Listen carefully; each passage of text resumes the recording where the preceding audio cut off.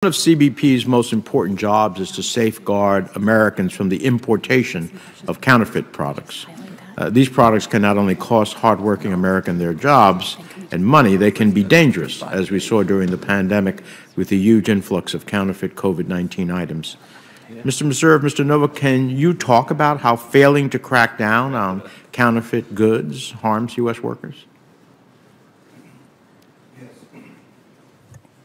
You know, I know of a case, a few years ago where Chinese companies were sending in aluminum, primary aluminum, in the form of a pallet or in some type of shipping arrangement, and then it was getting sold and remelted and brought into the country that way. What we make at my plant is what we call SAL. It's an internationally recognized good. It's got a shape, a size, a weight, and the LME sets the price for that. And we have to work within that margin of a price point to be profitable.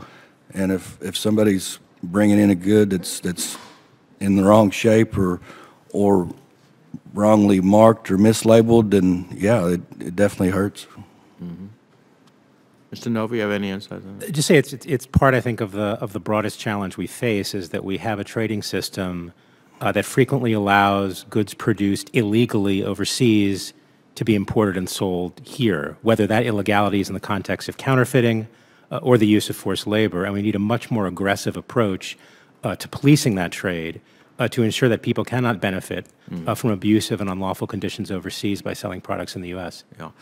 This issue is only growing. According to the most recent report on intelligence property rights seizures, in fiscal year 21, CBP seized more than $3.3 billion worth of counterfeit goods, compared to $1.3 billion in fiscal year 20, so almost 3 times as much.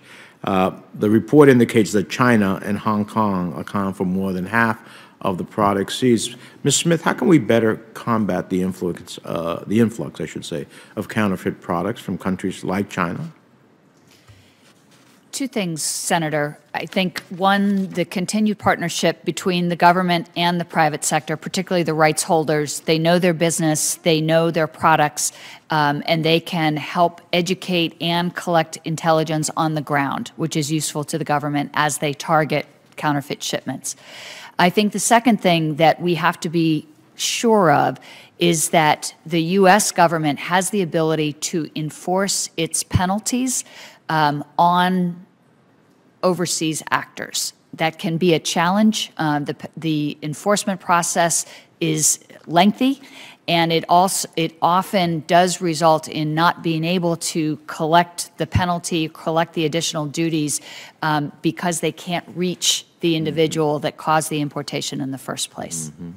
Well, we'll have to look at that as a little bit of a potential foreign relations aspect. We'll have to look at that. The goal of tariffs is to pressure foreign governments to live up to their commitment to American workers and companies by forcing foreign producers to make price concessions or lose customers.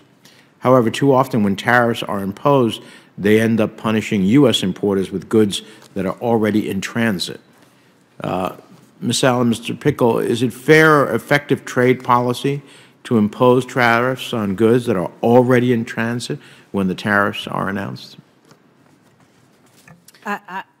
Thank you, Senator, for the question. I will tell you, as someone who has to apply those tariffs at the time of entry, it's a very complex environment today. Some dates for tariffs or other trade actions happen at time of export, some at time of arrival, some at time of entry, which can be different dates, and it's complex. So we'd like to have an opportunity to streamline that. Also, have predictability for our customers to know that additional tariffs are going to be applied to their goods before they're shipped. That way they have better predictability and contain those costs and understand how it's going to impact their operations in the U.S. Mr. Pickle?